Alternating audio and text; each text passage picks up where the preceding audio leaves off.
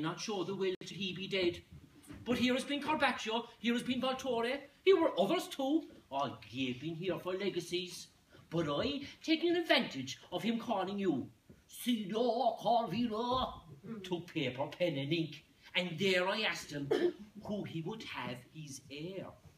Corvino! Who should be executor? Corvino!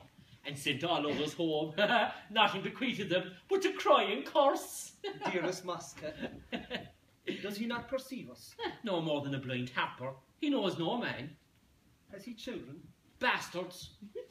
Some dozen or more he sired from beggars, gypsies, Jews and black Moors when he was drunk. No, you're not that, sir. 'Tis a well-known fable. That's well. Art sure he does not hear us? Sure, sir. Why, look you. Believe your own sense. Oh, the pox approaches. Adds to your diseases. Near, draw near, sir. Would you would close those filthy eyes of yours that flow with slime like two frog pits? Nay, help, sir. Like an old smoked wall on which the rain has ran down in streaks. Oh, excellent, sir. Speak out. Your nose is like a common sewer still running. Tis good, huh? Hey, and what, his mouth? A very draught. Stop it up. Faith, I could stifle him with a pillow. I pray you use no violence. No, sir, why? Why should you be thus honourable, pray you, sir? Nay, at your discretion. Well, sir, be gone. I will not trouble him now to take my peril. Now your diamond, sir. What is such a needless care as that afflicts you? Is not all here yours? Grateful Mosca, thou shalt share in all my fortunes. Excepting one. What's that? Your gallant, beauteous wife, sir.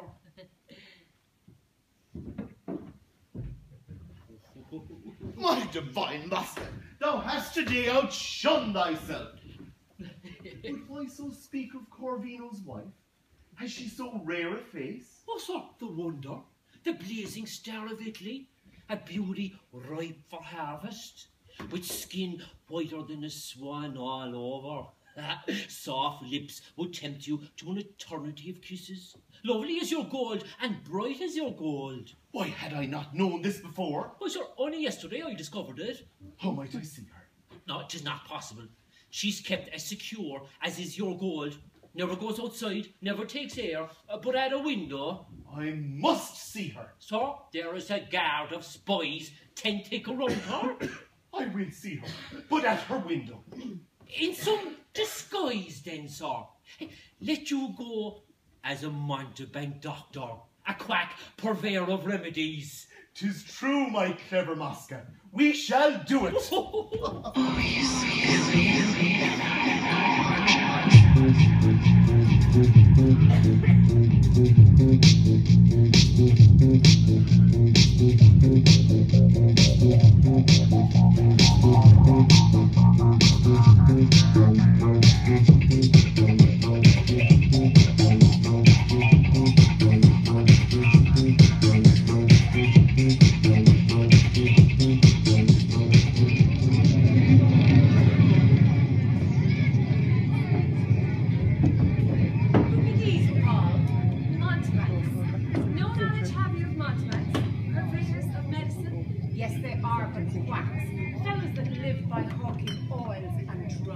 Most noble and honourable patrons, know that for this time I've nothing to sell, well, little or nothing to sell, except this blessed ointment, rare extraction, for cramps, convulsions, paralysis, epilepsies, ill vapours of the spleen, stopping of the liver, purging of the stone, and cures melancholia, hypochondriaca, being taken and applied according to my printed receipt.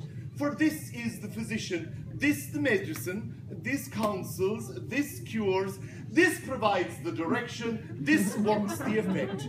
'Twill cost you but 8 crowns. Expect no more. I but wish a pledge of your love to carry something from amongst you. Therefore now, toss your handkerchiefs cheerfully, and be announced that the first heroic spirit that deigns to grace me with their handkerchief, I will give them a little remembrance of something. Now, who will have? Will you be that heroic spark, Paul? Oh! See, The window has prevented you. Oh, lady, I kiss your bounty, and for this timely grace you have done your mountebank, I will return to you over and above my oil. Here is a powder concealed in this paper, of which I will only tell you. 'Tis the powder that made Venus a goddess, kept her perpetually young, cleared her wrinkles. Spite of the devil and my shame!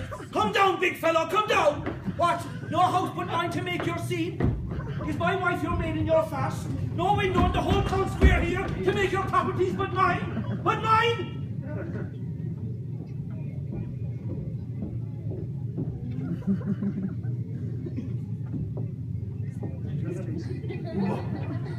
I am wounded. Where, sir?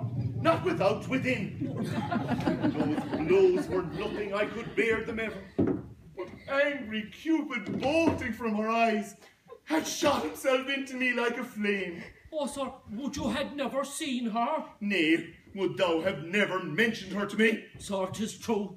I do confess I was unfortunate and you unlucky, but I am bound by conscience, no less than duty, to effect my best to your release of torment, and I will, sir. My dear Mosca, shall I hope? Sir, I will strive to bring success to your desires. Now, shall we part? And as I prosper, so applaud my art.